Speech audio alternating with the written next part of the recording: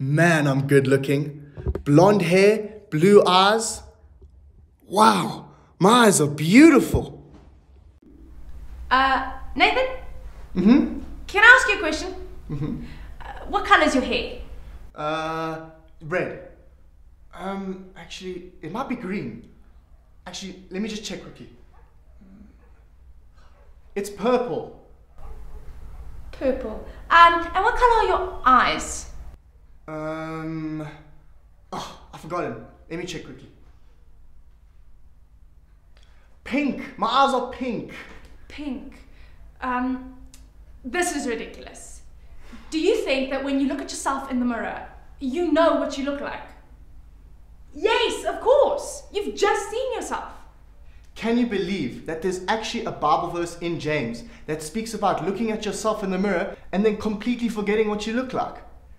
In James 1, verse 22 to 24. But don't just listen to God's word. You must do what it says. Otherwise, you're only fooling yourselves. For if you listen to the word and don't obey, it is like glancing at your face in a mirror. You see yourself, walk away, and then forget what you look like.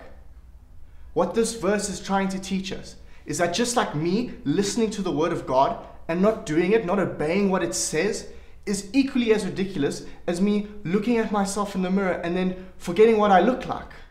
So I know the Bible says that I should love God. But if I only love God on Sundays and not the rest of the week, am I being ridiculous? Yes, because the Bible says that I should love God. So I should do what the Bible says. The Bible also tells us that we should love others. So if we go to school and we only love some people some of the time, are we being ridiculous?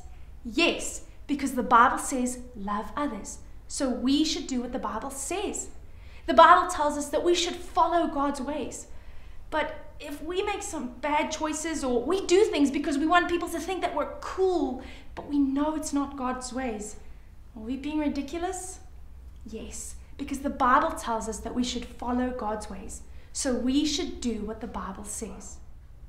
Just like how I know that my hair is blonde and my eyes are blue, I will listen to God's word and do what it says. So the next time you look at yourself in the mirror, remember what James 1:22 says. Don't just listen to God's word, but do what it says. Otherwise, you're only fooling yourselves.